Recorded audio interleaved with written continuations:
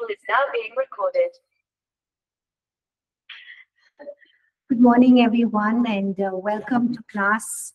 Welcome to all our online students, in-person students, and our e-learning students who will be listening to the lecture later on. We'll continue with our study on, what are we studying?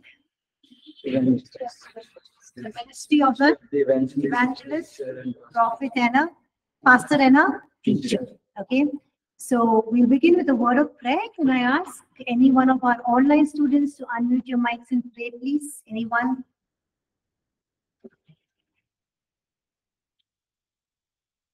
Online students, anyone can? Heavenly Father, we thank you for this time that you have given us, my Master. We pray that the Holy Spirit will teach and guide us today's word, whatever we are supposed to learn, my Master, that we may grow in your word on daily basis and experience your presence and power in our lives. In the mighty name of Jesus, I pray. Amen. Amen. Thank you, Gertrude.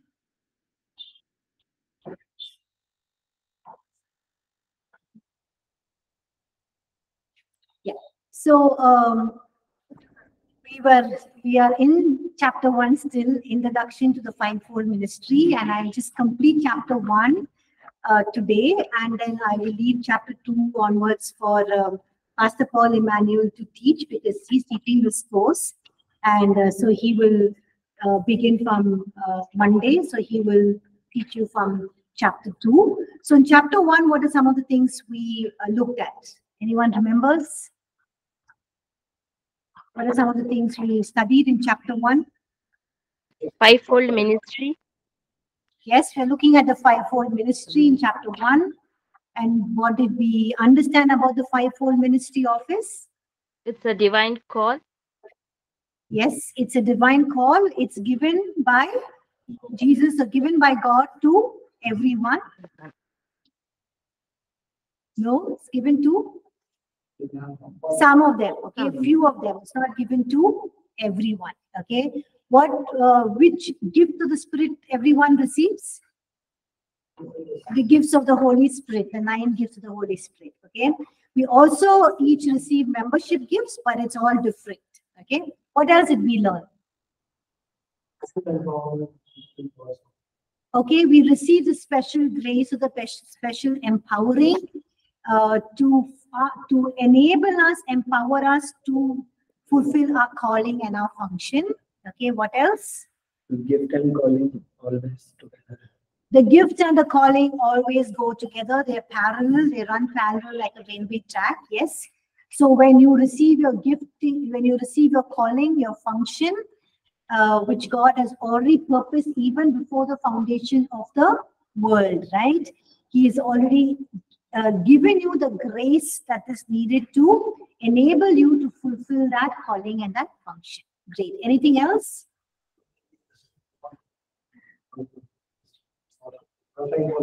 Yes, we are not just given some people can have more than one ministry office that they're called to. Okay, what else? The fivefold ministry office is given for what reason?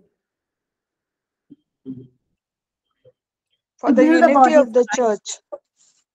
Okay, to build the body of Christ. Okay, what else? To equip the saints for the work of the ministry. Yes. To preach gospel.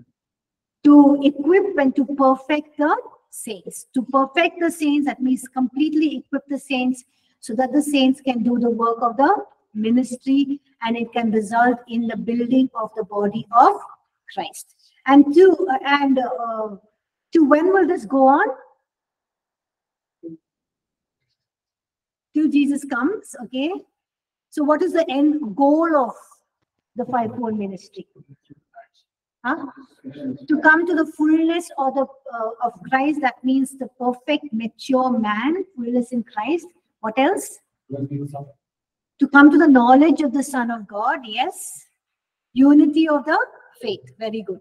So the goal of these fivefold ministry, why God has given it to the church, is so that we all come to the unity of the faith, we all come to the knowledge of the Son of God, and also we all come to a perfect full measure of the stature in Jesus Christ. Okay. We also read about this fivefold ministry office. Where do we find the fivefold ministry office? 4:11. Okay. Where else do we find it? 1 Corinthians Yes, 12, 20, 12, Yes, 28. 1 Corinthians 12, verse 28, yes, to 31. And there it says, he called first to be apostles, second, Prophets, prophets. teachers, Okay. evangelists, and pastors. That is in Ephesians chapter 4, verse 11. I'm asking about 1 Corinthians chapter 12, verse 28 to 31. First apostles, second prophets, then Teachers, third teachers. Teachers. Okay. evangelists, Fourth are evangelists. How do we know is evangelist? Is it mentioned there? gifts of healings and miracles, Yes, the gifts of healing and miracles is attributed to evangelists. And then helps and pastors, administration. how do we know? Yeah, help and administrations is for pastors. Okay. Now, why is this order stated in 1 Corinthians chapter 12, verse 28? First apostles, second prophets, third teachers, then Structure, which is usually okay, the governmental structure in the that God has instituted. Okay, governmental responsibility and authority that God has established. What else? there is anointing goes in each. There is anointing for each of the ministries. Okay, but here I'm asking, why is this order stated in 1 Corinthians chapter 12, verse 28? First of all, it's governmental responsibility and authority, but the most important thing, yes, that is how it unfolded in the early church. God gave first apostles, then came the prophets, then came the teachers, and then the pastors. Okay, so we see as it unfolded in the early church, and that is why Paul is writing it in that order over here. Where do we find the gifts of the Spirit? 1 Corinthians chapter 12, verses 7 to 11. Where do we find the membership gifts? Romans chapter 12, verses 6 and 8. Okay. So we'll move on. So we see that just moving on in your notes, there is an anointing that goes with each ministry gift. Okay. So we already finished this, right? What is anointing? Last class? Yes or no? Yes. Yes. What is anointing? Yes. It is a special empowerment, or it is divine enablement that is given by the Holy Spirit to carry out specific ministries or carry out specific tasks. And it's basically spiritually equipping a person, enable them to fulfill their God-given calling effectively. Okay. So why is anointing important? Why is anointing important? Okay, to fulfill God's calling. Yes, then we can't do the things that we can do. Yes, with our own efforts, in our own human strength, in our human wisdom, we are very limited, we are very insufficient, and it's God's anointing that brings the power of God into ministry, and it ensures that we accomplish His purposes. Okay, so it allows God to minister beyond and operate beyond our physical abilities. So to bring in the supernatural, or to bringing the supernatural impact into the ministry.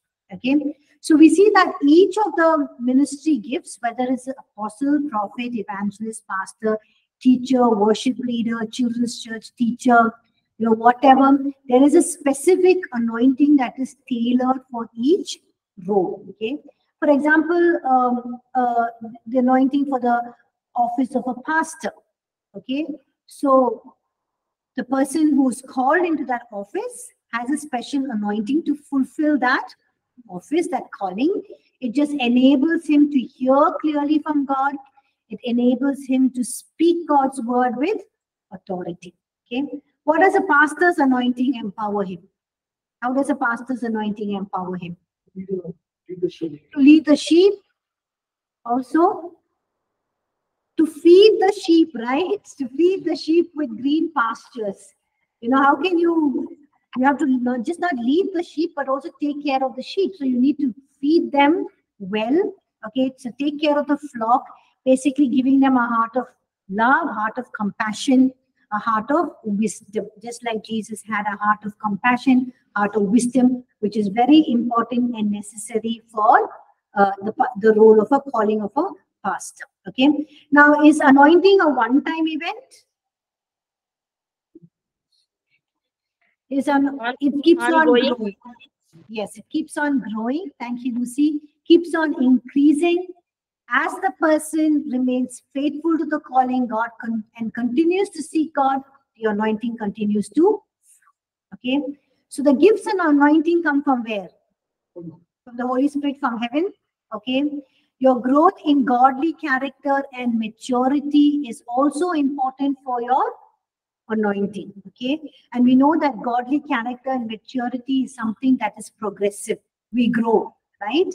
And each time you take a new step of a new level of obedience, a new level of godliness, a new level of maturity, a new level of seeking God, knowing God, then there is a new level of God's anointing that comes upon your life. Okay, so how does your anointing grow? Even as you step into newer levels of obedience, greater levels of obedience, new levels of godliness. What do we mean by godliness? Holiness, okay.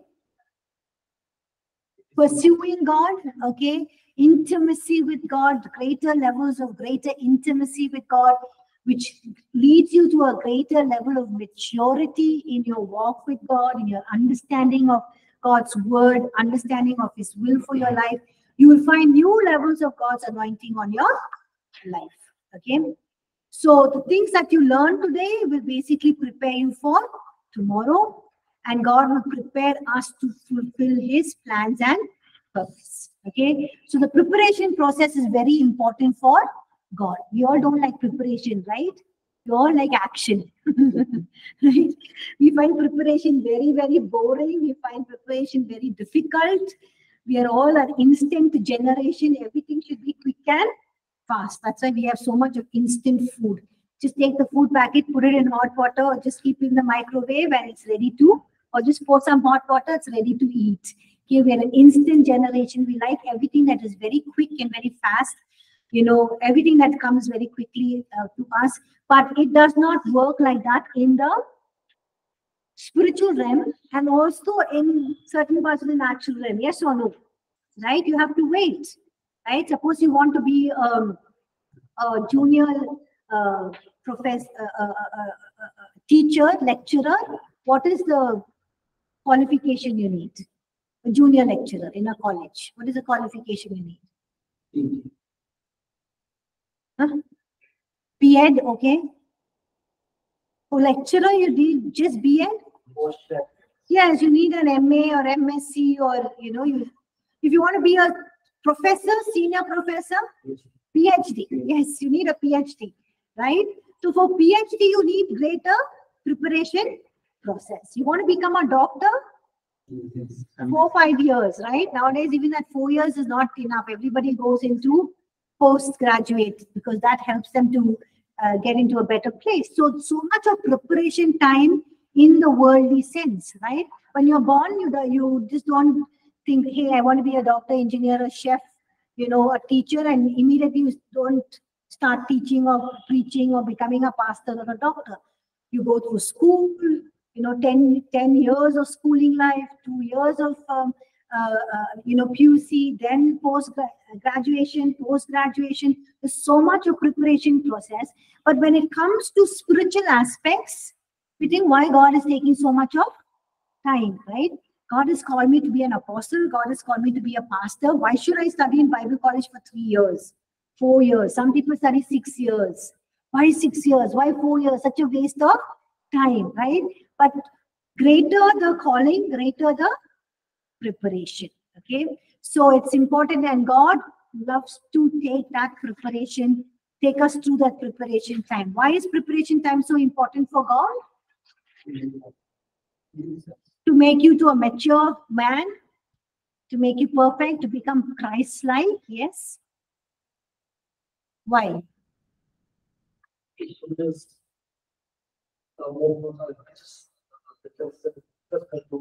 Okay, it builds up your spirit man, builds you up spiritually, draws you closer to God. Yes. What else?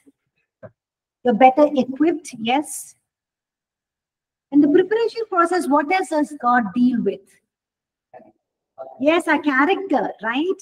Our heart attitudes. Some of those things that are, this uncontrollable pet sins. Pet, what is a pet, right? You have a pet dog, pet cat. We have pet sins. Some sins that we just, live with it. We think it's just a pet sin. We don't want to deal with those things. And, those things can become very, very harmful, very, very dangerous. It can, cause accidents. And, accidents can be very, very fatal.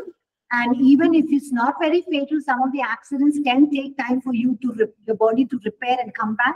Sometimes you can't even use that part of the body for a certain amount of time. So there are sins like that God knows can be very fatal. That can bring a downfall for your own life, ministry, whatever you're doing, can impact and affect so many people around you. So God takes that preparation process to deal with some of our heart attitudes, some of our, unconquered weaknesses, our unconquered sins, that we have not dealt with, our weaknesses. Sometimes we think our weaknesses comes from whom? Satan. He's our enemy. Sometimes it's so sad because we blame everything on Satan. But sometimes it's our own. When do we get tempted? Not when Satan is tempting us, when we are drawn away by our own desires and we give in, right? So Satan, what he does is just puts a thought, just puts one idea.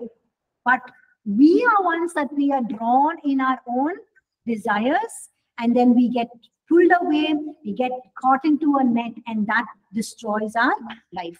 Okay, so that is also what Bible talks about temptation. So God is very interested in the preparation process. So when God calls you into this fivefold ministry offices, He will take time to prepare you, because some of those unconquered weaknesses, those pet sins, unconquered sins, can be so fatal, can be so dangerous, can be so harmful for your life, for the life of the church, and also for the life of people that you are interacting with or building up or, ministering to. Okay. So how does God prepare us?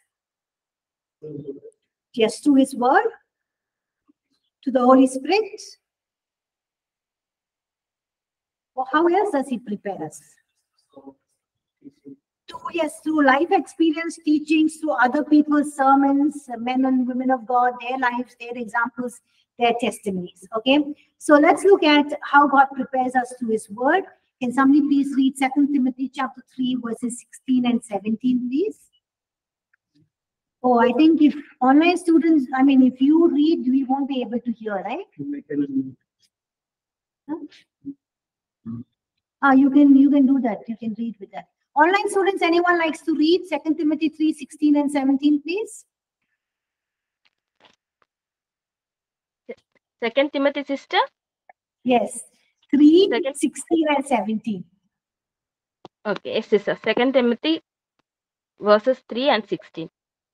No, chapter 3, Yes. verses 16 and 17. Okay. All scripture is given by inspiration of God and is profitable for doctrine, for reproof, for correction, for instruction in righteousness, that the man of God may be complete, thoroughly equipped for every good work. Amen. So all of scripture It's inspired by God and it's profitable for doctrine. What is doctrine? Teaching. Okay. For reproof. What is the meaning of reproof? Huh? Reproof is basically, yes, maybe to correct. Also, like, bring, like, kind of actually bring an accusation so that it can correct you, for correction, for instruction in righteousness, in right living. Okay. So that the man of God can be completely and thoroughly equipped for every good work. So the word of God prepares us, for what the plans and purposes he has for us. The Holy Spirit, okay, 2 Corinthians 3:18. Someone else on the online students can read. Our in-person students can't read because, they won't be heard because we are not able to access the settings. Can somebody from the online students please read?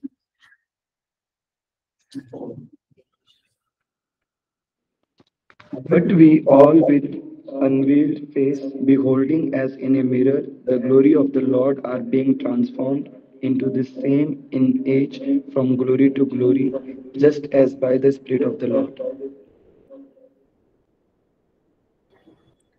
Amen. So here we see that, it's the Spirit of God, it's the Holy Spirit that transforms us into the image of God, transforms us into the likeness of God from glory to glory. Okay.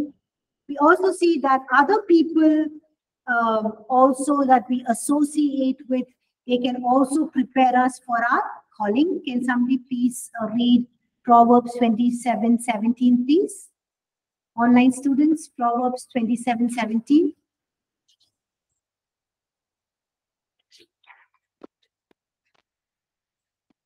Shall I, sister? Sure, Lucy. 27:17, right, sister? Yes. As iron sharpens iron, so a man sharpens the countenance of his friend. Amen. So, as you know, people working with metal, they use iron to sharpen another piece of iron. The same way, a man sharpens the countenance of his friend. Okay. So, when we associate with people who are growing spiritually minded, flowing in the anointing, flowing in their gifts, we can also learn from them. Okay. And they can also impart into our lives. We also learn from life experiences, right? When we make choices, bad choices, good choices, whether it's good times, bad times, God teaches us, he prepares us through life experience. Now, what are some of the things that we need to keep in mind as we go through the preparation process? When God is preparing us, what should we do? Yield more to him, submit, be in obedience. The quicker you yield, the quicker you have that. God is not looking for perfect vessels. God is not looking for gold, silver vessels. He's looking for what kind of vessels? Submissive, yielded vessels. Okay. So don't say, hey, I'm not capable, I'm not smart, I'm not, wise, I'm not talented. God is not looking for talented people. He's looking for yielded vessels where he can pour out and he can pour out his anointing to empower us and give us the ability to fulfill what God has called us to do. What else? We should be yielded vessels, yes. Online students? Okay, obedience, willing to learn. Okay. What should you keep in mind as you go through God's preparation process? No answers from our online students. Godliness. Okay, godliness. Yes. That means desiring for more of God, intimacy with God. Okay. We have to learn to cooperate with God in the preparation process. Look at what 1 Corinthians 3:9 says. Yes, submission. Yes. What does 1 Corinthians 3:9 say? Can one of our online students please read, please? Today I need your help. Our in-person students can't do that. 1 Corinthians. Yes, go ahead, Deepu. 3 verse 9. 3 verse 9. For we are God's fellow workers. You are God's field. You are God's building. Amen. Amen. So here it says we are God's fellow workers, or it says we need to cooperate with God. We need to work alongside with God. Yes, God gives us the calling, He enables us, He empowers us, but all depends upon us cooperating with Him. Also, your attitude matters, yes or no?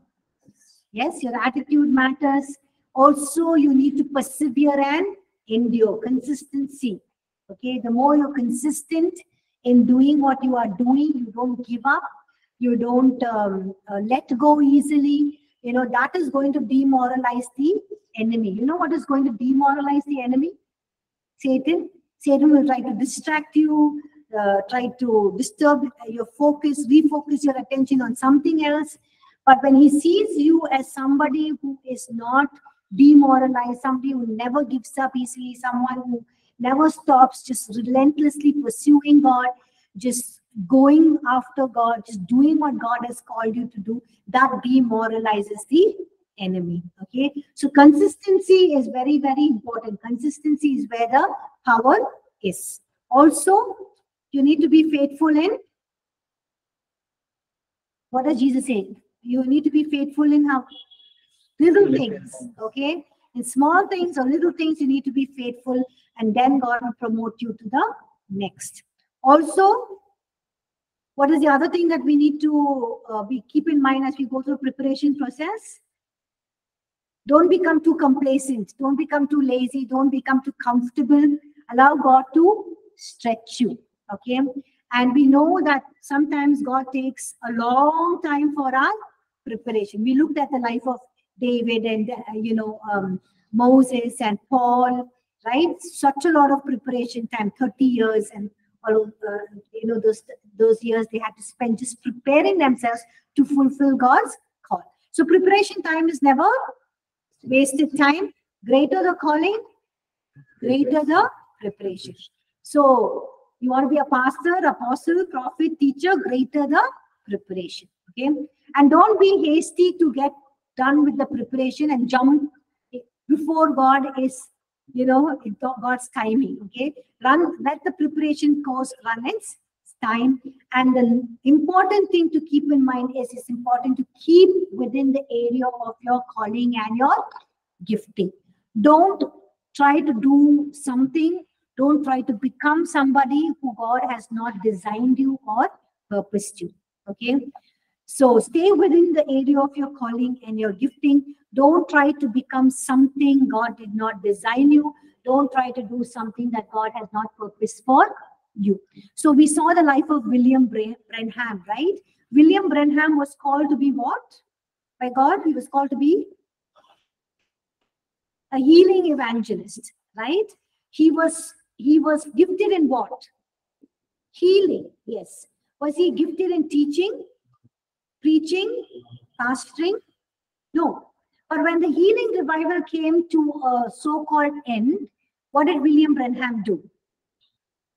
He started teaching, right? He started teaching, which was not his calling, which was not his area of gifting. He knew that. He knew he was not gifted in that. He knew he was just a healing evangelist.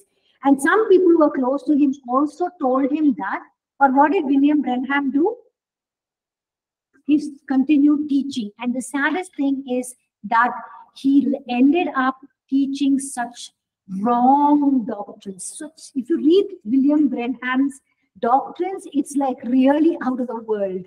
You know, why? Because why did God not call him into teaching? First of all, he was from a very poor background, so he was not well-read, well-taught.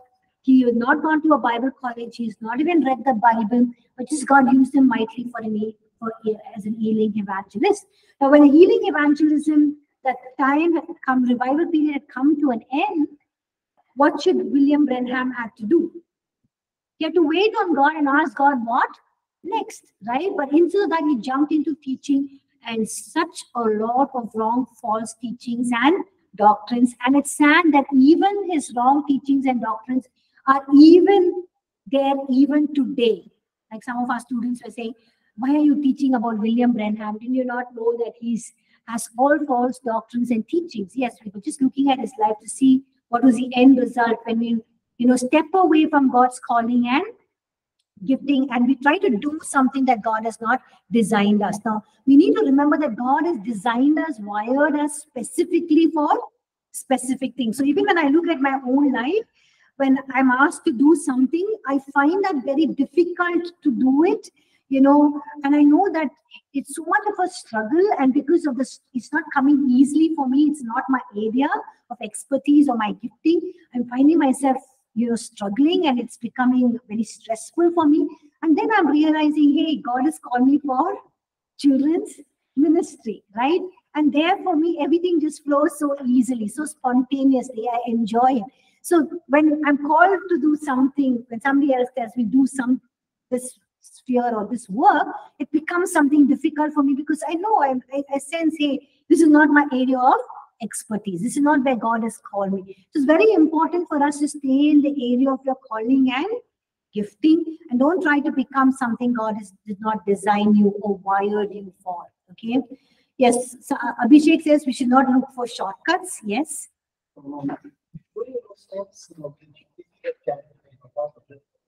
Okay, so I'm just going to repeat what you're saying. So one of my in-person students is saying, during those times when we get carried away, does the Holy Spirit not? Okay, does the Holy Spirit not intervene? Does the Holy Spirit not convict us? What do you think? What do you think in William Branham's case? So the Holy Spirit would God have spoken to him? Yes, yes, because he had so many times encountered, experiences of when God really ministered to him. Like when he had this whole experience of when God told him when he was very young, you shouldn't be smoking and drinking. But when he was a teenage and got into high school, and when he got into his peer pressure, started smoking and drinking, what happened? When he was smoking and drinking, what happened? He experienced that same, there was that whirlwind, and he could hear the voice of God, and immediately that cigarette is to fall off, or he would just drop that glass of alcohol and he would run away from that place, right? Why did he do that? Because he experienced God's move. He experienced God telling him, hey, remember, you shouldn't be doing this. So when he was teaching all those really out of the world false doctrines, the Holy Spirit wouldn't have convicted him or spoken to him? Yes, it would have. He would not have listened. Because why did he not listen? Why did William Branham not listen? Even when his own close associate told him that, hey, you're not called for teaching, don't teach, he did not listen to him. Why? Why did William Branham get into teaching when the healing revival period had come to an end? He was not getting familiarity. He was not getting that kind of visibility. He was not getting that kind of acknowledgement. And he thought, hey, people are going to forget me. I'm going to become a nobody. So to become a somebody, he took on the role of a teacher. And it is so sad to read all of the wrong teachings and doctrines that he has promoted, which is still there today. There are some people who believe still in William Branham's teaching and still advocate that, and it's very sad. Okay, so these are some of the things that we need to keep in mind, the preparation process. Okay, so there are different stages of preparation process that God takes us through: spiritual growth, character development, and skill and knowledge. Okay, so these are the areas. Can we possess more than one ministry gift? Yes. Can you give me an example? Pastors in churches, okay. Okay. But are they called the prophetic office? All of us can prophesy, but are we called into the prophetic office? No. See? So all of us can teach, all of us can do evangelism, but are we called into that office? Yeah. So who is somebody who is an example of Jesus? Okay. Apostle Paul, yes, who's somebody who operated in multiple ministry gifts. Look at 1 Timothy chapter 2, verse 7. And 2 Timothy chapter 1 verse 11. In that Paul identifies himself as, just read for yourself and answer please. 1 Timothy 2:7 and 2 Timothy 1:11. Paul identifies himself as Apostle and a preacher. apostle, preacher, and a teacher as well. Okay. So can a person demonstrate more than one function? Or can be called into more than one function? Yes, they can. Okay. And so sometimes even people can start with one ministry gift and they can be called into other ministry gifts as well. Okay. So somebody who plants churches is called into apostolic ministry. There can also be somebody who grounds believers in the word, that is calling into teaching ministry. Okay. But it's important to balance those gifts. And for that, we need to constantly stay connected in intimate with God and ask the Holy Spirit to know, when are the times when to focus on what, whether we are focusing on one gift more than the other. So we need the help of the Holy Spirit. Okay. So lastly, we look at Jesus as the primary example of each of these ministry gifts. Okay. So did Jesus flow in all the fivefold ministry offices? Yes. Okay. So as an apostle, how do we know Jesus was an apostle? Or how can you say Jesus was an apostle? You said yes, so you need to tell me. How was Jesus an apostle? He made disciples. Does apostles just make disciples? What's the role of an apostle? Planting churches. Also what? What is the main role of an apostle? Builds up, actually initiates or pioneers something that is new in some new places, okay, which is not done before. An apostle is somebody who pioneers new initiatives, new things in the places that no one has gone before or no work has been done there. So how is Jesus an apostle?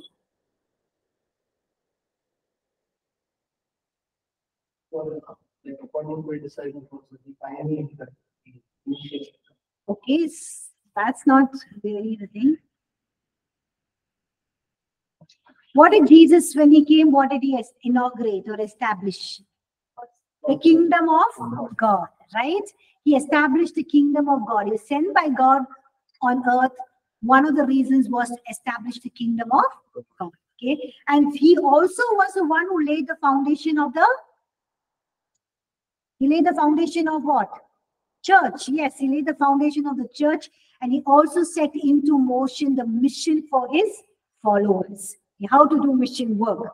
That's why he sent out, right? And he gave them all authority, told them what to do. So he set into motion mission work. He laid the foundation for the church, and he has also established the kingdom of God. Okay. So if you look at Hebrews chapter 3, verse 1, can somebody read Hebrews 3, verse 1, please? Online students, and need your help. Hebrews 3:1. Hebrews 3:1. Therefore, holy brethren, partakers of the heavenly calling, consider the apostle and the high priest of our confession, Christ Jesus. Amen. So here it's saying Jesus is the apostle and the high priest of our confession. Okay. So how is Jesus the prophet?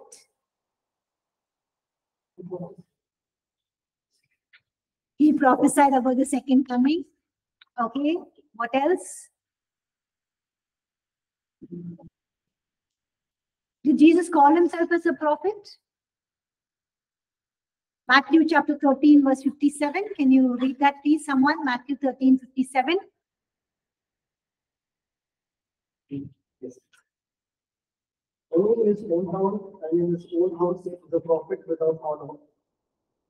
Okay, so they took offense at Jesus, but Jesus said to them, a prophet is without honor except in his hometown and his own household. So who is he referring to as a prophet? Himself. Okay, so how was Jesus as a prophet? What is basically the role of a prophet? You look at the Old Testament, New Testament. Old Testament gives us more clarity. What is the role of a prophet? Okay, not just foretelling and forthtelling. What else? They hear from God and say, okay. The past. Okay, that's foretelling and foretelling. What else is the nature of a prophet? God's message to God's people, okay? A prophet basically reveals the nature and attributes of God to man. Okay, God is angry, God is upset. This is what he wants to be done. This is what he's saying. He's saying he's upset.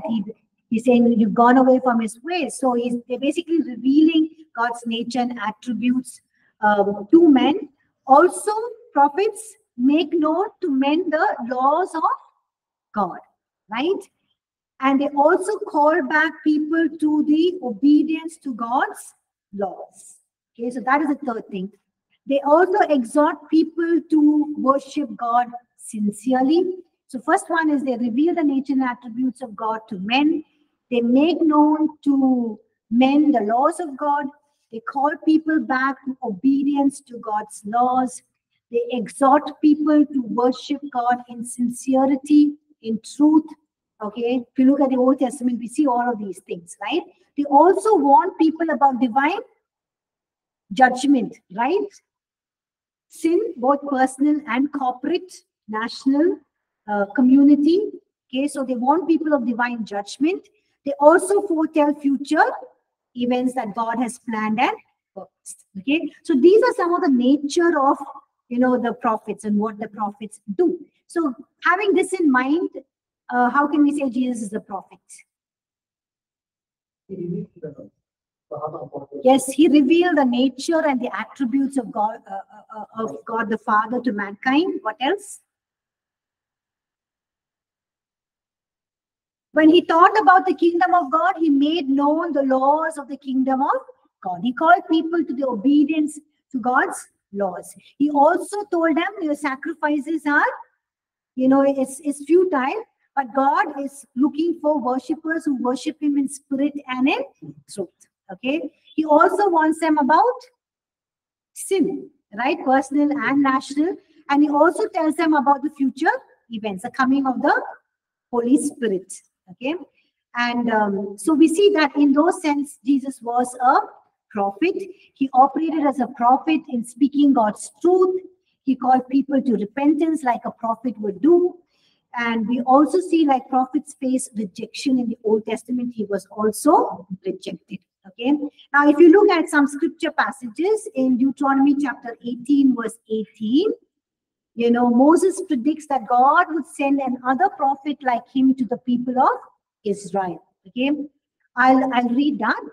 It says, Deuteronomy chapter 18, verse 18 says, I will raise up for them a prophet like among their brethren, and will put my words in his mouth, and they shall speak to them, and I will command them. And we see that in Acts chapter 3, Peter, when he's preaching the sermon, he's telling in verses 22 to 24, for Moses truly said to the fathers, the Lord your God will raise up for you a prophet like me from your brethren. Him you shall hear in all things, whatever he says to you. So basically, Peter is trying to prove that Jesus is a prophet. Jesus was basically prophesied about his coming in the Old Testament. And so he's saying, hey, when Moses tells, it truly said that the Lord your God will raise up for you a prophet like me, he was talking about Jesus Christ. Okay.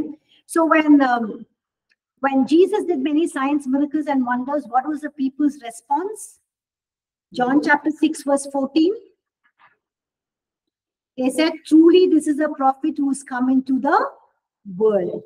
Okay. If you look at John chapter 7, verse 40, the crowd said, when they heard Jesus, truly, this is a prophet. Okay. So we see that Jesus fulfilled the role of a prophet. He was also an evangelist. How do we know that? He went about teaching, proclaiming the kingdom of God, reaching out to the lost, proclaiming the good news of the kingdom, bringing salvation to many. What does Jesus say in Luke chapter 19, verse 10? For the Son of Man came to seek and save the lost. Okay. How is Jesus a pastor? He led the sheep. John chapter 10, verses 11 to 16. Jesus says, I am the good shepherd. The good shepherd lays down his life for his sheep. So pastor is, given the son of a picture of a shepherd. So a pastor takes care of his flock. He guides them, protects them, lays down his life for them. And that is what Jesus did. And as a teacher, yes, Jesus went around, Matthew 9:35, Jesus went around all cities and villages, teaching, preaching in the synagogues, proclaiming the gospel of the kingdom and healing every sickness and disease. So we see that Jesus was a master teacher. He explained the scriptures. He revealed the truth of the kingdom of God. He taught about the kingdom of God. He also taught his disciples how to live a life of faith. So we see all the fivefold offices fulfilled in the person and the work of Jesus Christ. Amen? Amen. So Pastor Paul will continue from here on. So happy journey with him. Enjoy your, yes. It's also like because it says like this whole town, this whole house,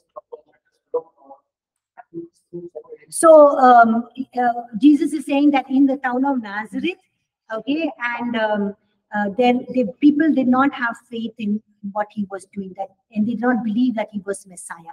Even though he was doing mighty signs, miracles, and wonders, they said, "Can Joseph's son do all of these things?" So Jesus is saying, in his own, even in the town of Bethesda, there was no faith. That's why remember that blind man comes, he takes him out of the city. So he says, and Jesus says, "Woe to you, Korah, if the city of Tyre and Sidon and Sodom and Gomorrah had heard the good news, they would have repented, unlike Bethesda and the other cities." Like so city of Nazareth, even though they saw mighty signs, miracles, and wonders, they did not believe that Jesus was a prophet or the Messiah.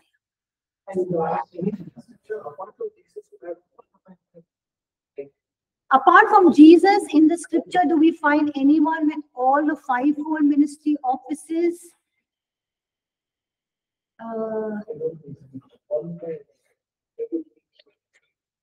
I think Paul also a little, I don't know the prophetic office, but yes, the others maybe. Pastor, apostle, teacher. Oh, in my memory, if I know of anyone who is in all of these fivefold offices, no, I don't see anybody. But Jesus maybe had operated in all the fivefold because maybe they wanted to set a model and example that he could, and what each entailed that office and that calling. Yes. Good questions. Okay, thank you everyone. Enjoy the rest of the course with Pastor Paul and Mandy. Thank you. God bless. Thank you.